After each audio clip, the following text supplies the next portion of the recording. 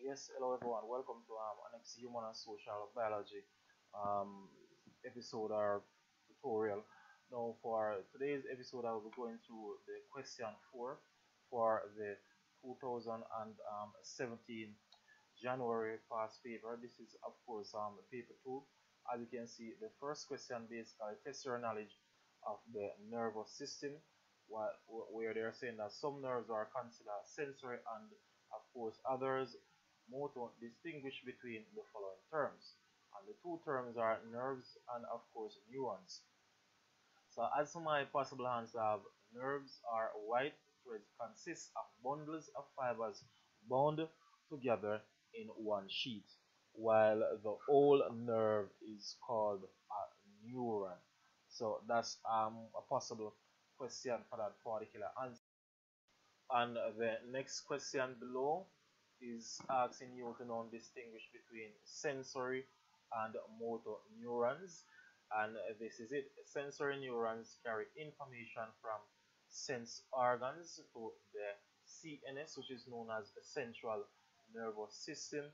So, as for example, as for the sensory organs, they are talking about the skin, for example, the eyes, ears. So those are examples of the sensory organs. So it is a sensory neuron that will take the information from those body parts. Once those body parts detect a stimulus within your environment, while motor neurons carry information from the central nervous system to the effector organs. So the motor neuron basically do the total opposite. So let's say, for example, you step on something hot, something sharp, then the sensory neuron will take all of that information to the central nervous system. Once that decision is being made, very quickly, then the motor neuron will return or take back the information to the effector organ, which in that case would be the muscles of your legs or the muscle of your foot, so that those muscles can contract and cause you to remove your foot from that object. Moving on to the next question. Identify the term used to describe the area where two neurons meet and the chemical used to convey an electrical signal from one cell to the other. So normally you would have the neurons being lined up, one in front of the other. Now there's normally a small space between any two neurons, and that small space is called the synapse. Now, that synapses are in that space, it normally contains a chemical, and that chemical, of course, is known as a neurotransmitter. So let's say, for example, some information is leaving from the end of one neuron to the other. Then the information first will go into, will of course leave the first neuron, go into the neurotransmitter, and then from the neurotransmitter up to the next neuron in line. So that's how the information normally travel from one neuron to another. Let's move on to question B, and this one is a bit lengthy.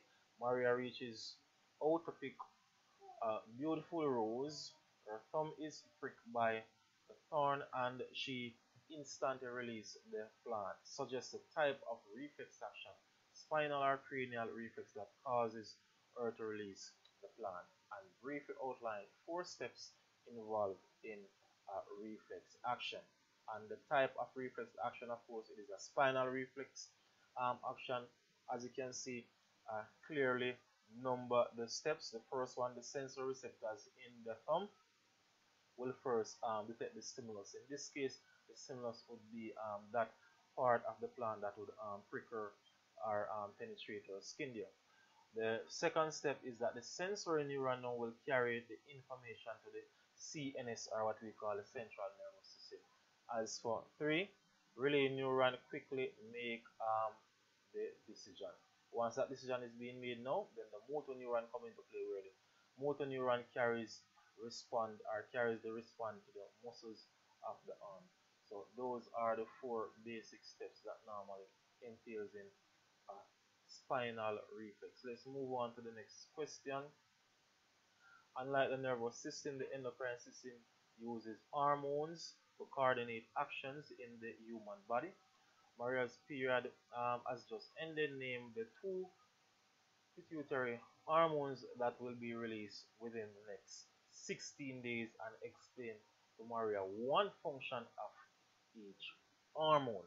So one of my hormone, it is known as the FSH, that is the follicle stimulating hormone. As far as function, causes the ovary to, of course, make the egg mature. So that's a function of the follicle stimulating hormone. The next hormone is known as the estrogen. It's now, as for this one, it stops FSH being produced, and the next one is that it stimulates pituitary gland to release the hormone LH. So that's it for question 4.